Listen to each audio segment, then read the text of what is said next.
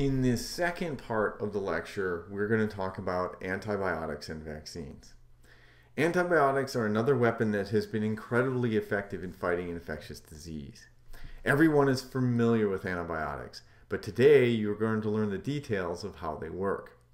Antibiotics are chemicals used to target one type of organism selectively. They are often produced by bacteria, fungi, or plants and have selective toxicity, meaning they only harm bacteria and not the host. Each antibiotic will have a specific cellular target. Three major classes of antibiotics are prescribed today. Beta-lactam antibiotics, such as ampicillin, that target bacterial cell walls. Fluoroquinolones, that target DNA structure and replication. And macrolides, that target protein synthesis. Together, these three classes of antibiotics account for 96% of all antibiotics prescribed to treat infections. And these are the three classes that we will talk about. We have covered beta-lactam antibiotics in previous lectures, but just as a reminder, they inhibit the transpeptidation step of cell wall synthesis in bacteria that have peptidoglycan. This weakens the cell walls of susceptible bacteria, eventually causing them to lyse. Drugs like amoxicillin and penicillin are only effective against growing cells. Note that there are also a number of different classes of drugs that attack cell wall synthesis, but are not beta-lactam antibiotics. For example, bacitracin, cycloserine, and vancomycin. Antibiotics that target DNA replication do so by inhibiting topoisomerases. For example, DNA gyrase. These enzymes are important for maintaining the supercoiling of the DNA. Supercoiled DNA is important for maintaining its structure, and if not a proper structure is maintained, it will interfere with DNA replication. The most common topoisomerase inhibitors in use are fluoroquinolones, such as ciprofloxacin. There are also other classes such as quinolones and novobiacin. Finally, there are inhibitors of translation. A large collection of antibiotics in use today inhibit bacterial protein synthesis. You may find this odd, if you think about it, because all living things have ribosomes. How come these antibiotics don't target eukaryotic ribosomes? It turns out that there are enough structural differences between our ribosomes and those of bacteria that these drugs have a selective toxicity. The most often prescribed class of antibiotics that inhibit ribosomes are the macrolide antibiotics. These drugs are thought to inhibit the transfer of the growing peptide chain to the newly inserted tRNA. Go back and look at translation if that sentence didn't make any sense. Shown at right is the structure of azithromycin, one of the most commonly prescribed macrolide antibiotics. So here's a group discussion for you. How do you determine what antibiotic to use against an illness? The best way to determine this is by exposing the pathogen to antibiotics and see which ones inhibit it. There's two ways that this is classically done.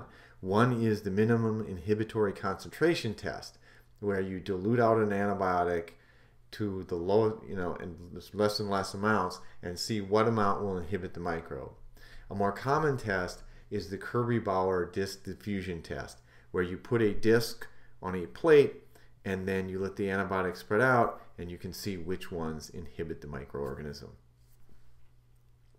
In many cases, these kind of tests are not done because physicians are already familiar with the pathogens that happen to be circulating in the area and the recommended ways to treat them. A growing concern with antibiotics is their overuse. This can be from inappropriate prescription. Someone comes down with a virus, a flu, a cold, and wants an antibiotic. Antibiotics do not inhibit viruses, so they're pointless to use, and dousing yourself with antibiotics increases the chances of resistance. There is the use in agriculture. It's been found that giving feed animals low concentrations of antibiotics will often promote their growth. While this is true, it can also increase antibiotic resistance. There is in use of animal hobbies, such as in aquariums for fish. When people don't want to clean out their aquarium to keep their fish healthy, they'll use an antibiotic. Finally, there are relaxed regulations in some countries. In some places, you can buy antibiotics over the counter, which I think should not be true in any case. So why is using too many antibiotics a problem? Because it puts a selective pressure on the microorganisms. If you imagine you have a population of microorganisms, and this is a pathogen that causes a disease, if there's not inappropriate use of antibiotics, the number of organisms that are resistant to that antibiotic stays reasonably low. If, however, you increase the use of antibiotics, this is going to select for this antibiotic resistant strain and increase its number in the population. Eventually, all of these pathogens will become resistant to an antibiotic if it's overused too much. How do pathogens become resistant to antibiotics? First of all, there are mechanisms of temporary resistance to antibiotics. The microbe may not be growing. A lot of the time, an antibiotic needs the microbe to grow to be able to kill it. The microbe may be growing in a location that is not easily accessible. Finally, the microbe may be growing in a biofilm, and this is shown on the slide at the bottom. And it's showing a biofilm, a bladder pod of E. coli. So this is E. coli growing in the bladder in a biofilm, and this will protect it from treatments with antibiotics, or will slow the effect of antibiotics. These tend to be temporary, and after a amount of time, sometimes treatments will kill these organisms. Once the organism starts growing, it moves to a different location, or you use a different antibiotic to get to locations, or you break up a biofilm, then the antibiotic is effective. Another problem that you can have in antibiotic resistance is acquired resistance. And this can happen via horizontal gene transfer, conjugation, transformation, or transduction, or by mutation of the organism. An example of horizontal gene transfer is the R100 plasmid that spreads in gram-negative bacteria. This is a plasmid of around 100 kb. It has a number of different resistances on it. It has mercury, sulfonilamide, streptomycin, chloramphenicol, and tetracycline on resistance. As this plasmid spreads through the population, it makes the organism resistant to these drugs. So what is going on in what kind of genes or drugs or enzymes are being made that cause antibiotic resistance? Well, first of all, you can reduce the permeability of a cell to an antibiotic. If you alter porins that the antibiotic cannot come through the gram-negative cell wall, the outer membrane, it can stop it. If a capsule changes so that it now repels an antibiotic, you can become resistant. You can also inactivate an antibiotic. Many organisms that are resistant to penicillin or beta-lactam antibiotics have a beta-lactamase. This beta-lactamase will actually split the beta-lactam ring and make the antibiotic no longer effective. You can also alter the target. Resistance to rifampicin is based on a mutation in the beta prime subunit of RNA polymerase that changes it so that the antibiotic can no longer bind. And finally, efflux pumps. Efflux pumps will sometimes be increased in expression, and they will pump the antibiotic out of the cell. So how can we combat this antibiotic resistance? One of the things you can do is develop new drugs to replace the old drugs that the bacteria are resistant to. However, with this kind of strategy, they're still going to have a limited life because microorganisms always seem to be able to overcome any kind of drug we create. Another thing we can do is focus on narrow spectrum antibiotics. If an antibiotic is used just to treat one organism, then only that organism has an opportunity to become resistant to it, not this whole collection of microbes, and then they can pass that organism to the species that you're trying to combat. So narrow spectrum is better. Also, narrow spectrum is good because it doesn't affect your microbiome as much. Prudent use of antibiotics is definitely something we should do. This decreases the selective pressure for resistance, and that will then decrease the incidence of resistance in the population. There's been a number of studies that have shown that when you quit using an antibiotic, the number of resistant organisms decrease because it seems they're not as fit as the normal pathogen in the environment. A second thing you can do is a combination therapy where you use two drugs. Then the microorganism has to be resistant to both of those drugs, and that can eliminate the occurrence of resistance because at least one of them will kill the organism and then the resistance doesn't live on. Surveillance. So if we take extra measures when dealing with resistant strains and we're aware of where they're popping up and we adjust the drugs that we're using, we can eliminate or decrease the incidence of these resistant organisms in the environment. Infection prevention is always a good idea. If people don't get sick with an infection, then you don't have to use a drug to treat it. Finally, there can be also infection control by other methods, and one of the big advantages of these is they are very narrow range. One thing that's under active development right now is bacteriophage. You can isolate viruses against every pathogen that's known. If you keep these available and then when someone gets an infection, you treat them with the virus, that bacteriophage kills the pathogen and it kills it selectively, leaving everything else alone. I think that bacteriophage therapy will become a significant treatment in the future. Bacteriocins are another way of treating these infections, and these are compounds, again, produced by microorganisms. They are proteins, and these proteins will be very specific in disrupting the membrane of only certain organisms. Many are from lactic acid bacteria, and they are very safe. Our final topic in public health is the use of vaccines to prevent disease. There are three classes of vaccines. One is live attenuated strains. This is a replicating strain but has defects, so it can't cause as significant of a disease, or it doesn't cause disease at all, but it still raises an immune response.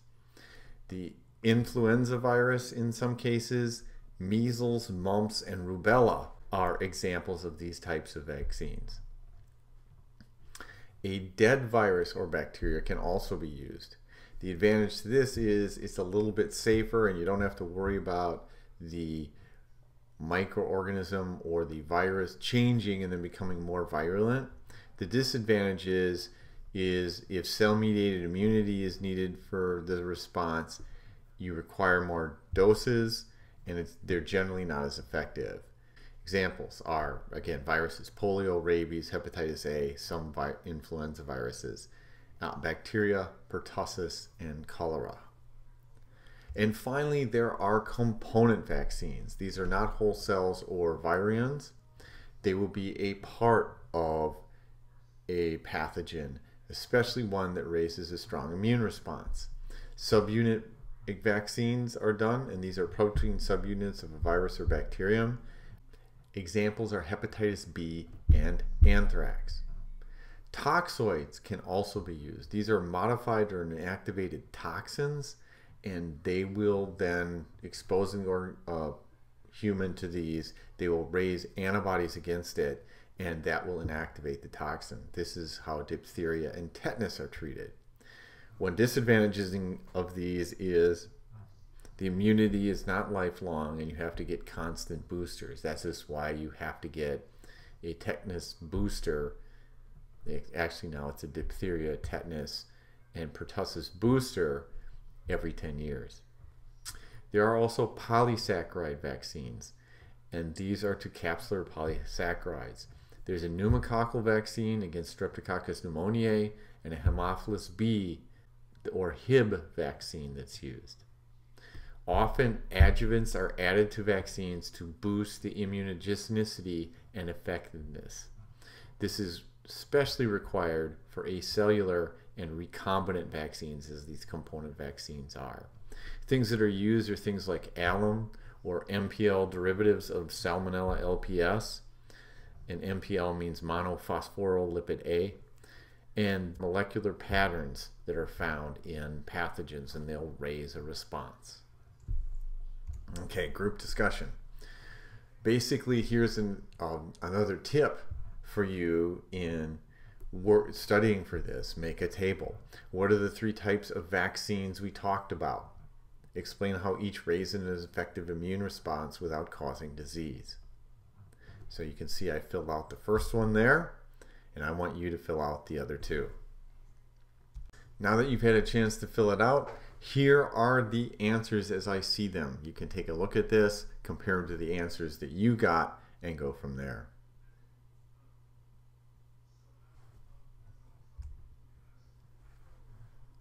Vaccines are a challenge for public health. And the important thing is you've got to get about 90 to 95% of the population vaccinated for it to eliminate a disease in a group. Education about getting the vaccines is key. If you Google vaccines are bad, you will get 28.3 million pages on the internet. And that, while the internet is wonderful and that it gives you all sorts of information available at your fingertips, it also gives you a lot of wrong information available at your fingertips. We have to fight this. So whose responsibility is it? Public health officials have to be very clear in the benefits of vaccines. Healthcare providers have to be very clear. The media has to also be clear about this. And you have to be an advocate for vaccination. I think the COVID-19 epidemic is going to make this easier because it makes it very clear to everyone how important vaccination and immunity is to prevent the spread of serious illness. So imagine you are a parent and your 2-month-old is going for their first set of shots. You have heard about the hazards of vaccination. Do you vaccinate, and why? Here is the schedule, and you can see there's lots of vaccines that children have to get, and it's no fun to watch your baby get poked. But vaccines work. Here is a table showing the pre-vaccination rates and then what the results were after vaccines became available. For smallpox, there were 48,164 cases per year. In 2001, there were none. Another one is measles. There are 503,282 cases of measles pre-vaccination every year. In 2001, there were only 108. And you can see there's gigantic reductions in the incidence of these diseases. Vaccines work. Another thing that's really important is herd immunity. It's important in understanding epidemics. Protected individuals protect the rest of the population. Another important concept is herd immunity. It's important in controlling epidemics. Protected individuals protect the rest of this population. What we're looking at right now in the COVID-19 epidemic is that everyone is susceptible to it. So if you have an infected person, they can spread it to everyone in the population. If, on the other hand, you can vaccinate against an illness, and all the people in yellow here are immune to the illness, it becomes much more difficult for an infected individual to spread a disease throughout a population. And that is why it's so important that everyone get vaccinated. A perfect example of this, or the failures of not vaccinating people, is the measles outbreak in Europe. 41,000 children were infected and there were 37 deaths, all because of ignorance. there were large enough populations that had decided not to vaccinate their children that measles was once again able to spread through a population, and 37 people died. We need to vaccinate. Okay, that is it for this class. Thank you guys. It was great. I might do one more video just to sum things up, but this is what you're required to know for the course. Take care.